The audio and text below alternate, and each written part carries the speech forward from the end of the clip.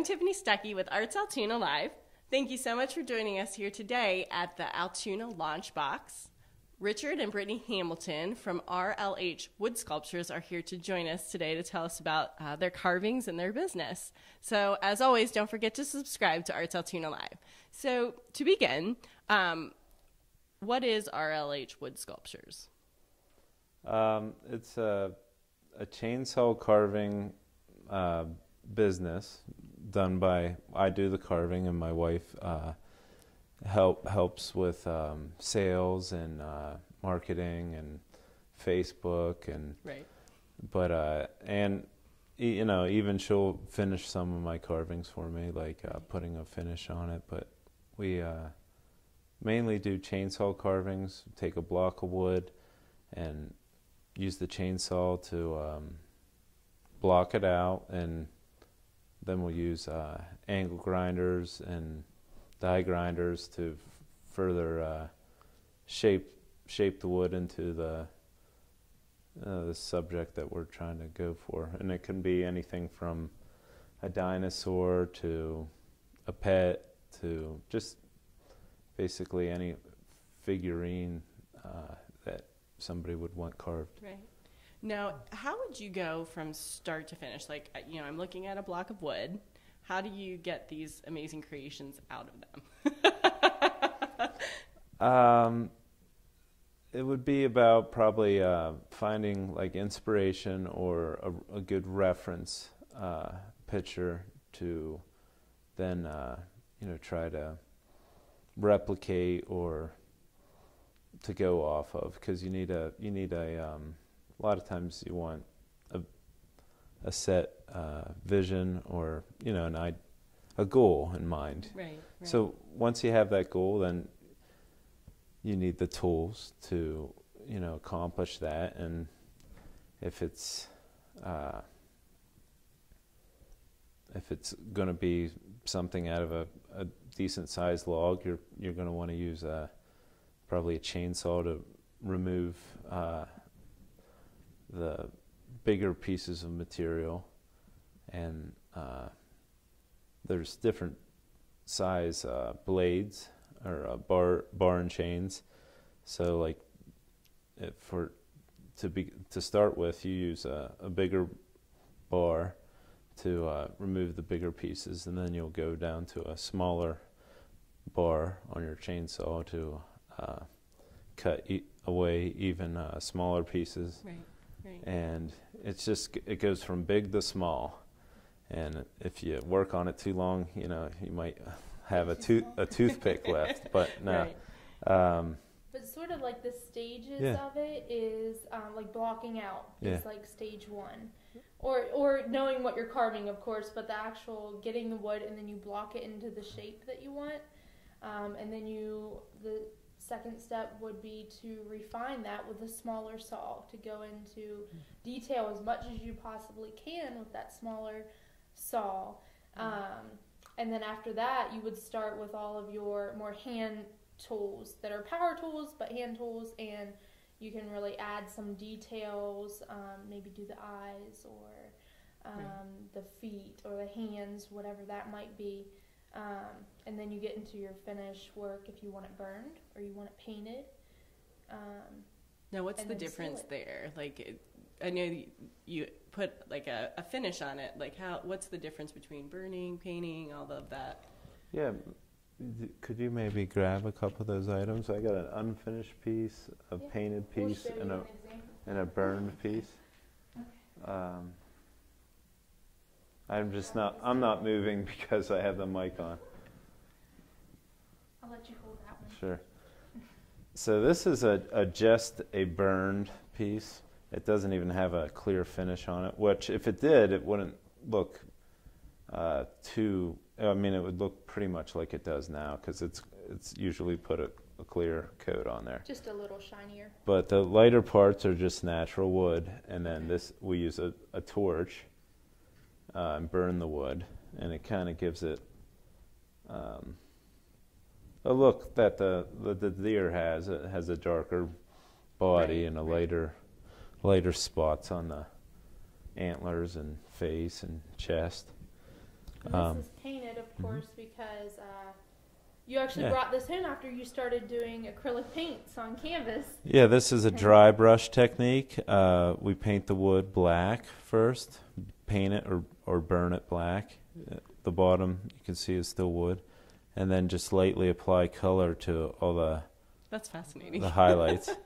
And then it was clear coated, which is just a sealer for wood to protect it, like you would put on your car. Your car has a clear coat, keep it from rusting and stuff.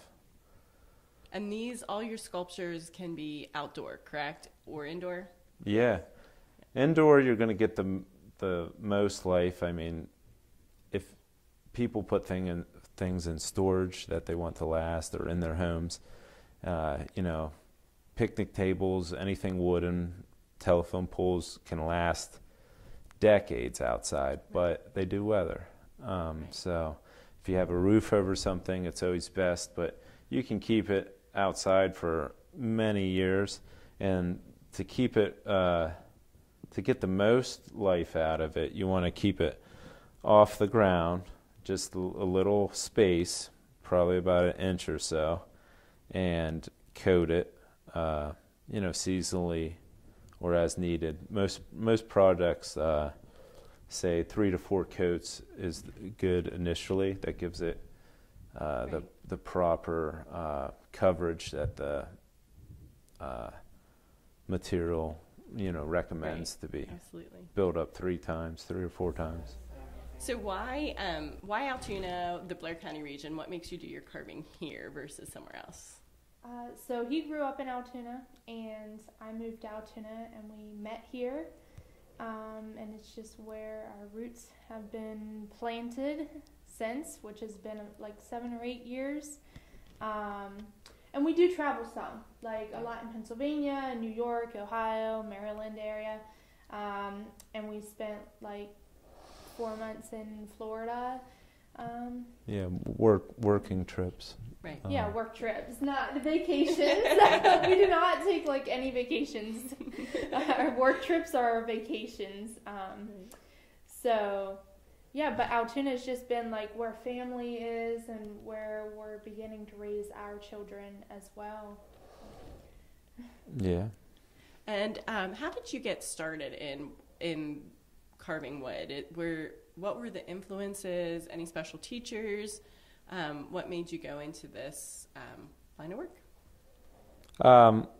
Well, I started doing this at 25. I was still in school at the time, college, but I just felt called to sculpt. I didn't know if I wanted to do like bronze or stone, but being from Pennsylvania, there was a lot of chainsaw carvers in Pennsylvania.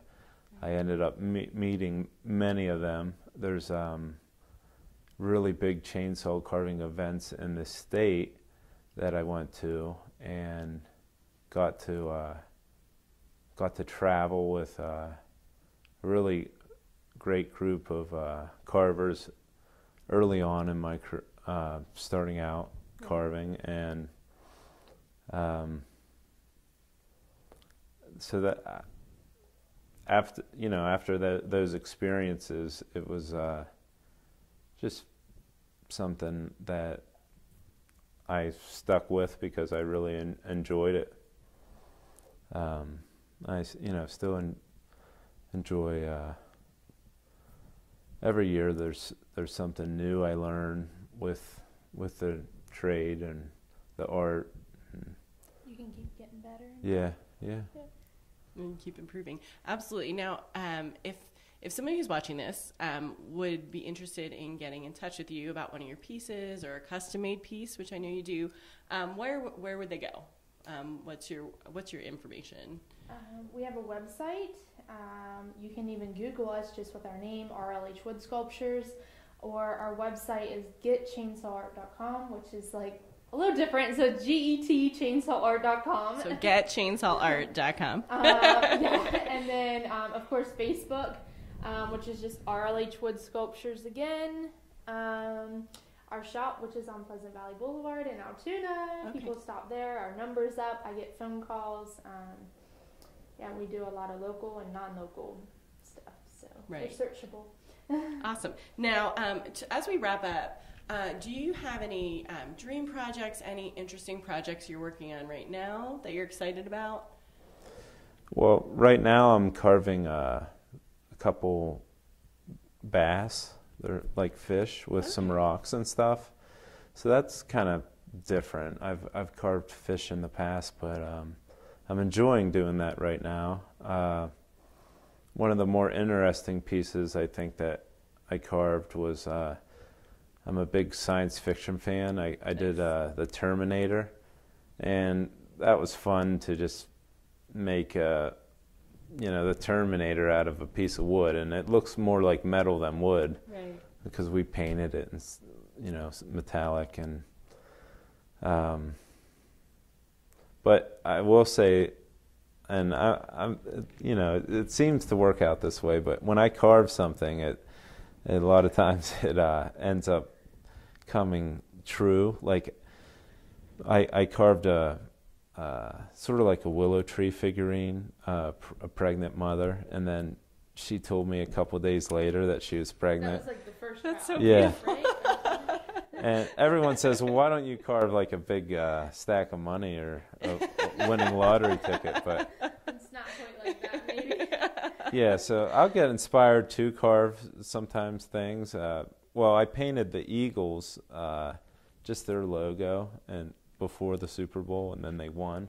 Right. Just, it's Cutesy things coincidences, that you do, but it's fun to say, like, yeah. I carved it and it became true. Yeah. So you're also quite an accomplished painter. We have some of your work hanging behind us. How did you get into that in addition to your carving? Well, I started this January doing like a series of paintings. The reason I started is because we have 3 little ones, and doing an activity with them, we got out some paints, and yeah, it was all because they wanted to paint, and I was showing them, and as I did the first brush stroke, I looked at the stroke, and I liked how that felt, and I thought, well, I'm going to turn that into a little circle, and I made a little snowman, and then I said to Brittany, I said, why don't you see if that'll sell on Facebook? Well, thank you so much, both of you, for coming and sharing your passion. The woodworking is incredible, and we'll give the audience, I'll have some close-up shots as we have gone through this interview. So now, audience, it's your turn to share. I hope that you will join in the discussion by leaving a comment below. Does this video inspire you in some way? Do you have a relevant story to share with our subscriber community? If so, let us know in the comments. If you haven't had the opportunity, please like this video and subscribe to our YouTube channel and on Facebook at ArtsAltoona. We have a weekly newsletter that has something for everybody in Blair County. And audience, thank you so much for your part in this, in ensuring that everyone knows how amazing the Blair County community is, and the people and organizations like Richard and Brittany of RLH Wood Sculptures help to make it that way. So we hope to see you next time on ArtsAltoona Live.